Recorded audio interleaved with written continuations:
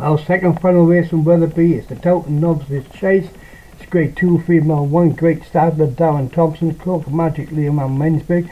Our Central Fountain, Winnie Gerard, Magic Word, Craig Beckwith, the Phalanx, and the Wild Witch, Joshua Sutherland, Widow Rock Lover, Winnie Gerard, Sir Aldo Saffron, Darren Thompson, Spherical Lady, Jim Merritt, Take Back Mare, Podpo Racer, and the David Uli trained Wild Rose. The orders are now 3 miles 1, the Towton Novices Chase, prelude to next week's Cheltenham Festival, a rehearsal for the big RSA chase there.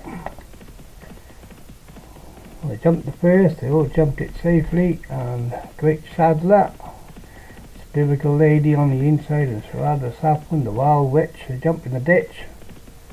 They all jumped it safely.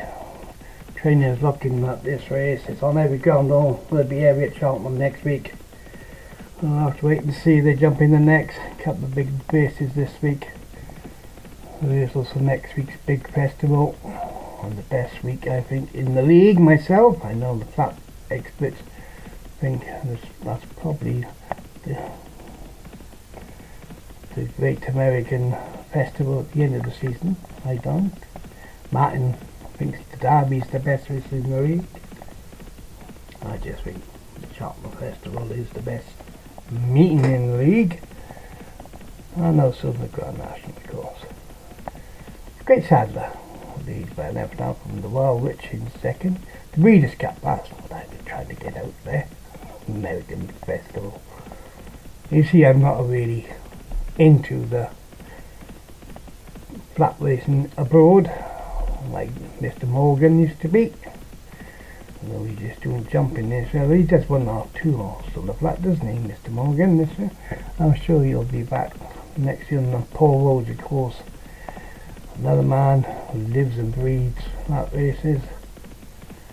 He's sure to come back strong as well. Great Sadler, 2 lengths clear from the Wild Witch. He's trained by Josh Sutherland. He's one of the new kingpins these days. Oh, Josh. Both codes as well. He loves both codes. Leon, of course, he loves his jumpers. His jumpers are mostly better than his flat horses. But Vinnie Gerard has really grabbed the jumping as well now. He's always concentrating on the flat, but he really has got some good jumping. He's got a good jumping yard now, and I want to top the trainers. And the likes of me and Martin are just plodding along in mid-division somewhere. It's been a bad season for the Pontypool Racing jumping yard this season. I didn't have a bad season last year. This season has really turned out badly, and that's because you don't do much, you don't put much into your breeding and into your game. You get bad results. And Great Sadler jumps that one, clear of Take Back Mare, Talk Back Mare, sorry. Should know the name of it. It's my horse, the Phalanx. Jumping this one on the outside and goes into second now. Widow Rock Lover is some, I can't see that. She might be that one, might be in the bunch here. No, there she is, right on the way the field, just headed into the side. Jumping the next. And the Great Sadler by 2 lengths from Serraldo Saffron for Darren Thompson's rad. Then the Phalanx and Top Back Mare. And he's the Wild Witch. And Cloak of Magic, and then El Central Fountain and Spherical Lady. Magic Word. Wild Rose, held up towards the rear for David Uli. And Window Rock Levers. Closed that gap now. Decided to take close orders. They're going to swing on the far side for the final time. And Great Sadler leads by a length from Serraldo Saffron in second stablemate. And then another pair of stablemates in the Phalanx and the Wild Witch. And as I said, that Cloak of Magic made me look stupid and moved in between them. Oh, we lost one there, and that was El Central Fountain, and shifted its rider. Heading towards the ditch, and as to do so, Great Sadler jumped that one well. By a half length from Serraldo Saffron in second. Then Magic Word on the Phalanx.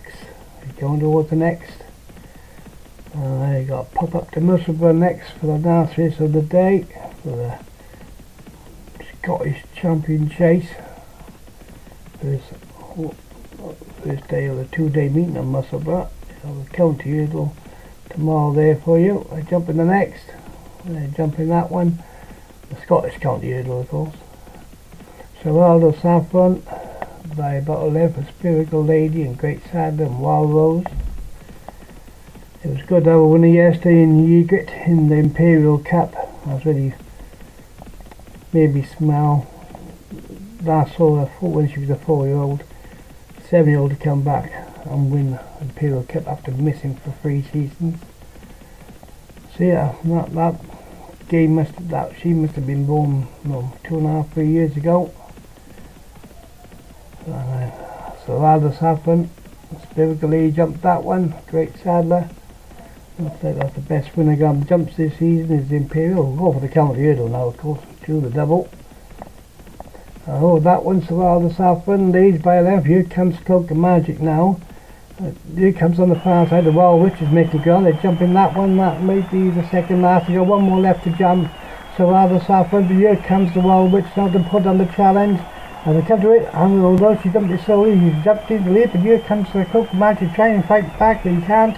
And up towards the line, the Wild Witch is drawn away. 2 or 3 lengths clear. Good 2 wins in a row here for Josh. I don't know if he's had any on in the day, but he's had 2, or the 2 that I've been commentating on, and both have won very impressively indeed. And might start the favourite for next week's big novice chase over 3 miles. The Wild Witch wins. Cloak of Magic need to improve again.